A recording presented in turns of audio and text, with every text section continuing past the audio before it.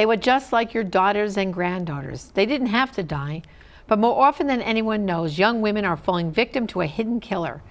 And there are things you can do about it. Find out more next on Defending Life.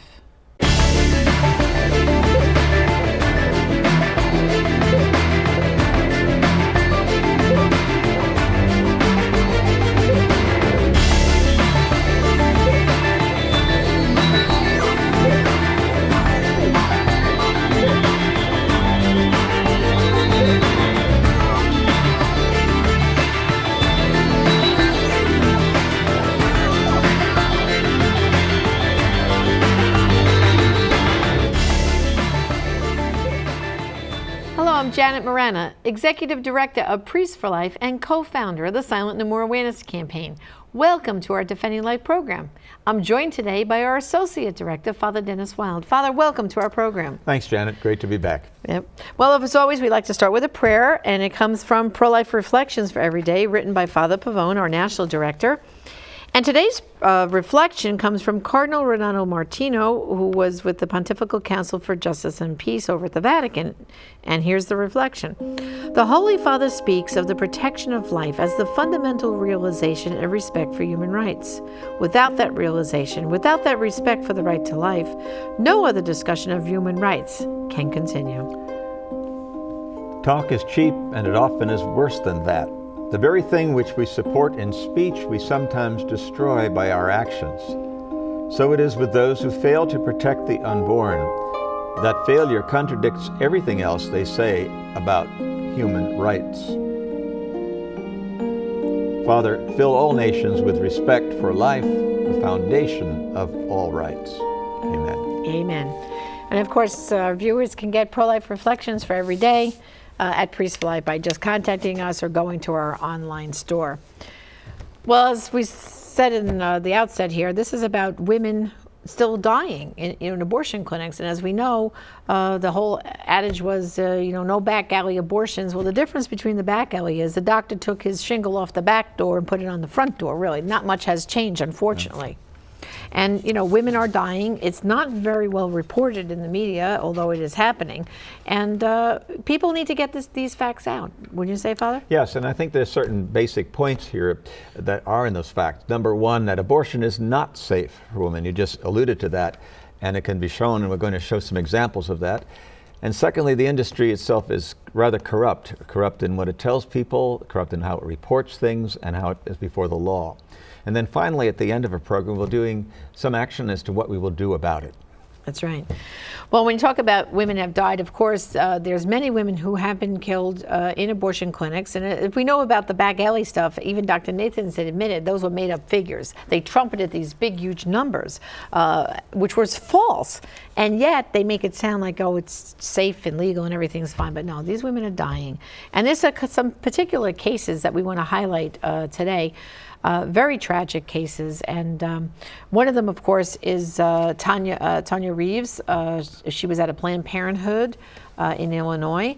That case got pretty well publicized, I would say, but notice Planned Parenthood was silent on it. They back off from it, and of course, at the taping of this program, her family is still pursuing what they can do about the fact that their daughter went into that abortion clinic and never came out. That's right. At 11 o'clock on Friday, she received a second trimester dilation and evacuation abortion at that Planned Parenthood in Chicago. And then 5.5 hours later, she was bleeding, and she was taken by a fire department ambulance finally to Northwestern Memorial Hospital. At that time, a man who was working for 30 years, an emergency room doctor, said abortion clinics never inform them about their patients' condition. So they're hiding this whole thing. And the point is that it hurts them, because if they can get that information right away, they know that they can work with them. Right. These delays can have life-threatening implications when dealing with a hemorrhage or infection. And so the opinion at the end of the report, which we've gathered, is the cause of death of this 24-year-old black female, Tanya Reeves, is due to hemorrhage resulting from cervical dilatation and evacuation due to intrauterine pregnancy. That's right. It gives that, but then it tells you the manner of death, accident, but it doesn't say anything about, obviously, how that took place. That's right. And, you know, to point out there, you know, she was transported after hemorrhaging for 5.5 hours. What medical professional would allow a patient with no medical attention to hemorrhage for 5.5 hours before calling to transport? It's because they don't want to show abortion as being anything bad. They're hiding it. So finally, in desperation, they call the ambulance. They have her sent there. But he pointed out, the doctor, where was her medical chart that went with her? Right. Whenever a patient is transferred, like say, for example, for a nursing home, well, if the patient has to go from the nursing home to a hospital, the nursing home sends the chart. And they've called ahead to give them some statistics and data on the patient that's being transferred in the emergency, so that, like the doctor said there, they can begin treating and helping the person right away. Unfortunately, in Tanya's case, she was too far gone by the time she got to the hospital for them to even help her. It's horrible. And we know of cases where instead of going by ambulance to a hospital, they put them in a car somewhere, so they hide the fact that this is taking place, or they take them another way. Right. Well, of course, in another case is Jennifer Morbelli, and to me, this case really, I think, was worse than ever, because this was a mother and father that this child, they were expecting, you know, to have this baby, this little baby girl. They had given her a name. They had a baby shower for her and a registry and all that. But when she was beyond her 30th week, her OBGYN told her that the baby was having seizures in utero and expected to have a problem once born with seizures. And a termination of pregnancy or abortion was recommended. And can you imagine, Father, she traveled with her family, her husband, her mother, to Maryland. And why did they have to go to Maryland? Because they had to seek a late-term abortionist, which was Dr. Carhart. And you know a little bit of background about Dr. Carhart. I mean, he worked with Dr. Tiller. That's right. And that whole case in Nebraska, which went to the Supreme Court, and it was the Carhart versus Stenberg case, which allowed for partial birth abortion in the country. And then it had to be, of course, remanded by the folks later on. Yeah, and see, this Dr. Carhart, he's become like a late-term abortion specialist. So, you know, if some of our viewers say, is this really happening, you know, this late-term abortion? Oh, I thought the partial birth abortion ban. Well, see, he was in Nebraska, and he wasn't allowed there because of the new law, which disallowed it. That's and right. Now he goes to Maryland, where it is allowed. Exactly. And people also think that the law signed by President Bush stopped all late-term abortion. It just stopped one type, one procedure, partial birth abortion. It stopped that way of killing late-term babies. But of course, Dr. Carhart came up with another method of doing it. Okay, I'm not going to do it by partial birth abortion. This is another method I'm going to do. So now here this family, the Morbelli family, travel from Westchester County in New York down to Maryland. And what happened there was absolutely horrible.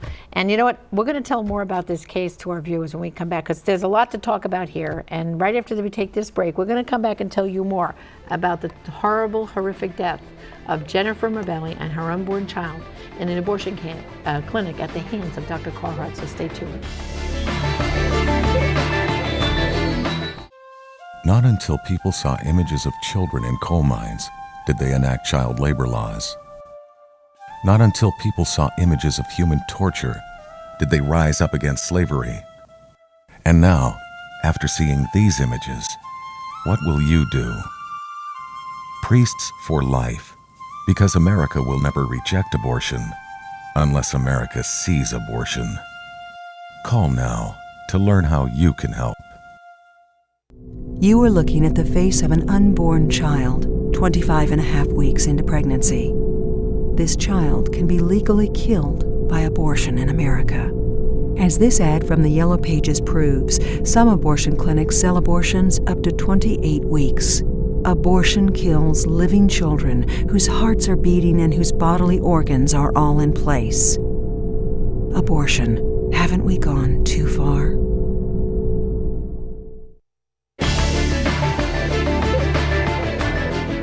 Welcome back to our Defending Life program, where we're talking about a very difficult subject, but an important one, that women are still dying in abortion clinics. And before the break, we were talking, Father, about Jennifer Morbelli.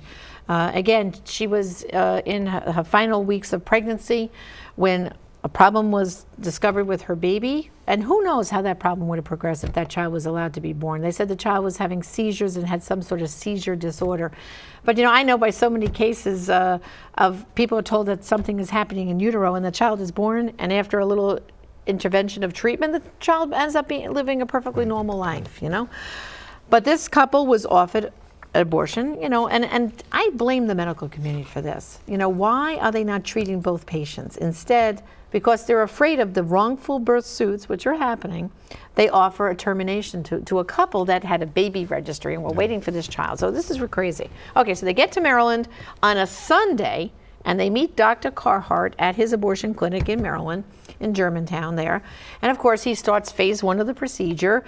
He gives her the medication that's going to begin to dilate her cervix, and then they go back to the local hotel. They come back to the abortion clinic on Monday for him to see how far along she's dilated, and again, give her more medication, and then she goes back to the hotel. Now imagine this. This is going on for days. Tuesday, the same thing. Now we get to Wednesday. By Wednesday, it's time to terminate the pregnancy.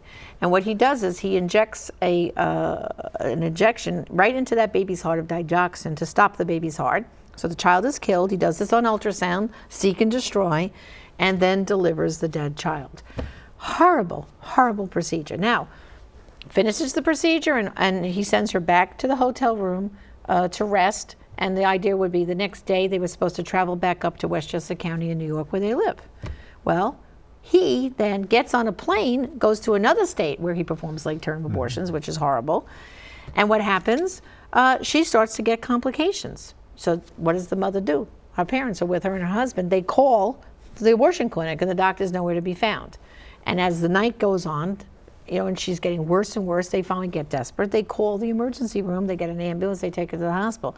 But unfortunately, because of the complications done to her in that late-term abortion, she passes away. And I have here, Father, as you know, the death certificate from Jennifer and her unborn child. It's tragic, very, very tragic.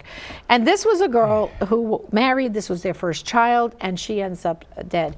And the story, got reported.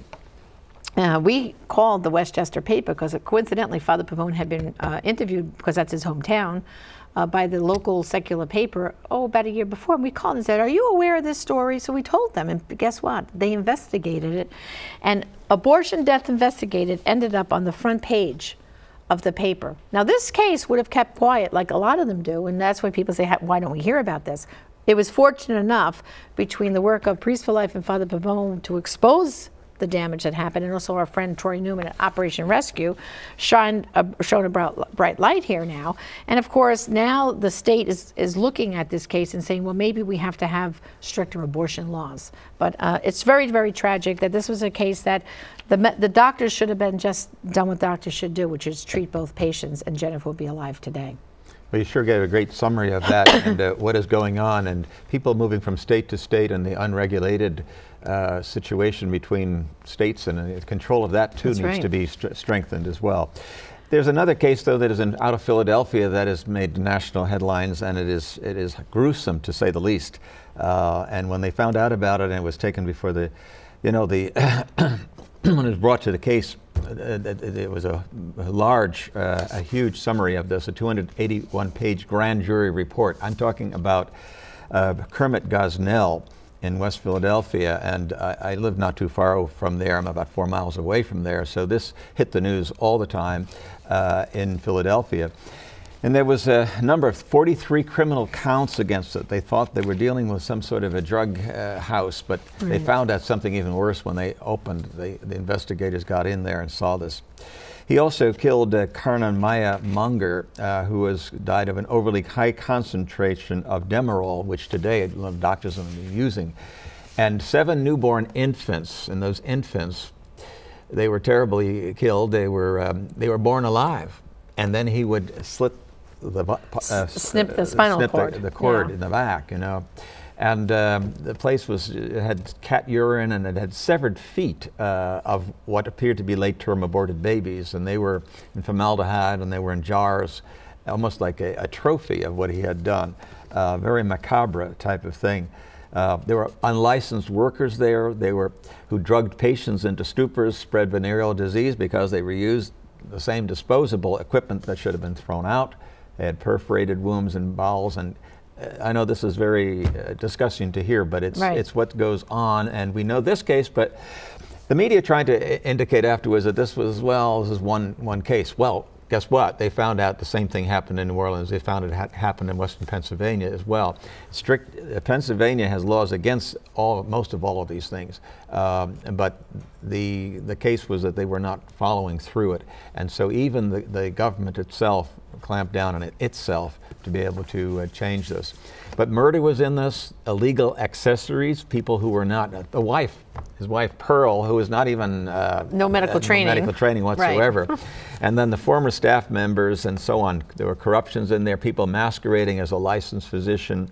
It goes on and on. And so, yes, that court case was a long drawn out one, but it at least it highlighted for people to see what is going on in the safe, legal, area of abortion, which it is not. That's right. And people might be still scratching their heads and say, this is what really happens in an abortion clinic, and I'm saying absolutely, because they don't follow any of the normal protocols. Like for example, in New York State, where I'm from, the pets in veterinary clinics can get more. Are protected by the laws that are on the books in New York State, saying that only a veterinarian doctor can give that dog his rabies shot. Only the doctor, not the assistant. Yet in an abortion clinic, like you said, Gosnell's wife Pearl was helping do things, and we have other testimony from other abortion workers that have come out of there that the secretary or anybody can just step in and assist these doctors who, people think they're like OBGYNs, they're gynecologists who are specialized. They haven't.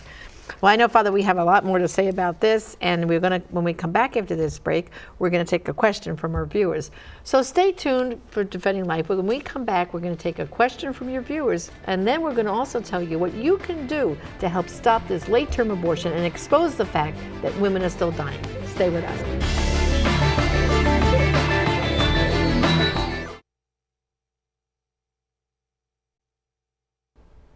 For so many, the numbers of abortions are just statistics. Now, through this powerful DVD, you can help people see beyond the numbers and begin to have compassion for the real children killed by abortion.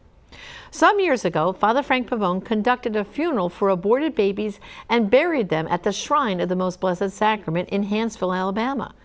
Killed in Darkness, Remembered in Light will bring you on a spiritual and emotional journey and increase your solidarity with these unborn children and their parents. It will help you have hope in the midst of the culture of death, and it will help you convince others that abortion is the primary issue of our day.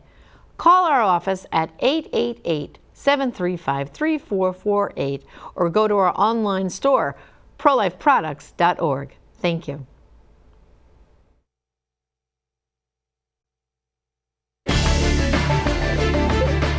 Welcome back to our Defending Life program, and now we're going to take questions from you, our viewers. So, Father, today's question comes from Mark from Minnesota, and he writes, someone told me contraception is even a worse evil than abortion. Is that right?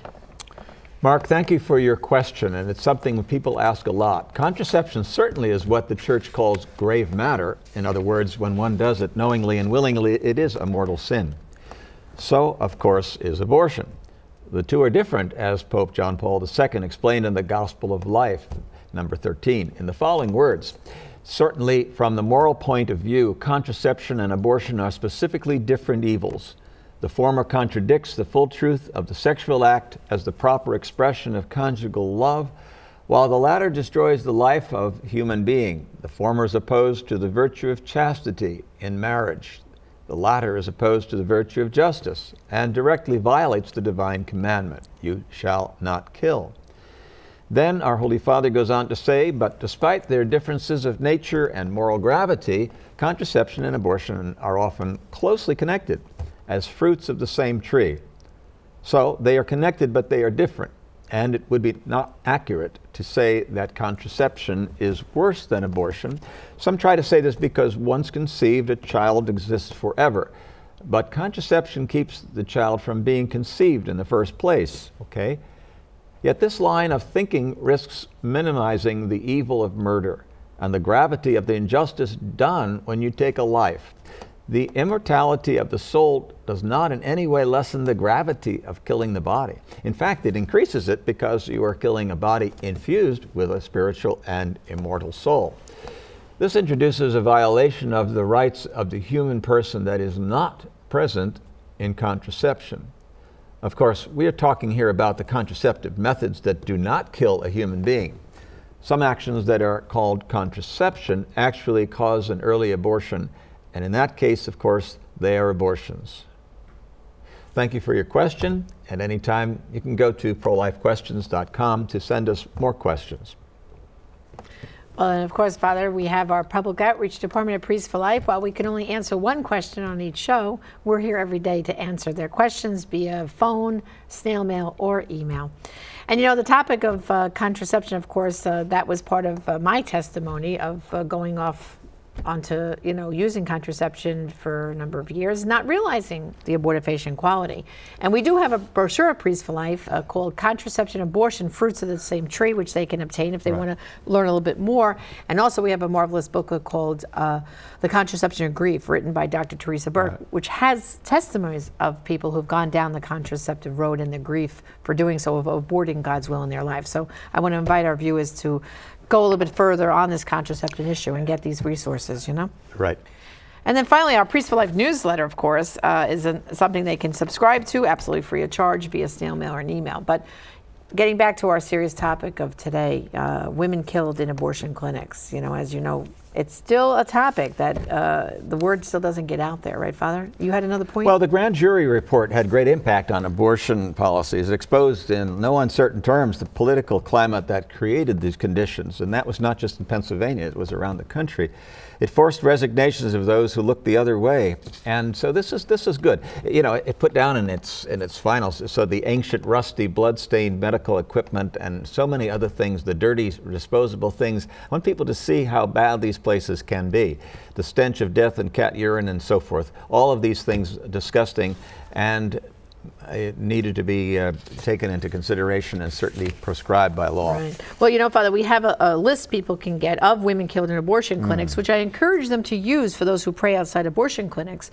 They can go to priestsforlife.org/women-killed. This will have, it's a double-sided sheet they can download. And when they're praying in front of the abortion clinics, they can read those names out loud and say, Lord, have mercy on them. Lord, have mercy on them. Remember them in prayer. It's an important tool to raise awareness that women are still dying every day in abortion clinics. Well, thank you, Father Denis, again for a wonderful, powerful program. You're welcome. Well, brothers and sisters, thank you for joining us on Defending Life. And remember, we also have a Spanish version of this program on EWTN's Spanish channel. And before we go, let me offer you 3 items. First, there is the Will to Live, a document to help you and your loved ones make medical decisions in difficult circumstances and to protect you and them from being pressured to do things contrary to moral law. This document enables you to appoint someone you know and trust to speak for you if you cannot speak for yourself, and is made according to the laws of each of the 50 states. Father Pavone strongly endorses this document and will send it to you free of charge if you contact us at Priests for Life. Second, we offer mass cards both for the living and the deceased, and we will send you as many as you want free of charge to enroll your loved ones in the daily prayers and masses that Father Pavone, Father Denis, and the whole Priests for Life family celebrate each day. Use these for birthdays, graduations, anniversaries, or other occasions as well, and also at those sad moments when we're saying farewell to someone who's died. Let us know today how many cards you would like, and we'll send them to you free of charge. And third, pray along with us throughout the year by ordering our new revised pro-life prayer book called In the Palm of His Hand. You'll find prayers for all occasions and liturgical seasons. And remember, you can invite Father Pavone, Father Denis, myself, and other members of our Priests for Life team like Alveda King to your churches, communities, and pro-life events. Check out our website for details at priestsforlife.org. And on behalf of Father Pavone, our National Director, and all our Priests for Life family, I urge you to let us hear from you. Send us your success stories and your questions and comments. And remember, we're not just here to fight abortion, we're here to end it, and we will. Join us again next week on Defending Life.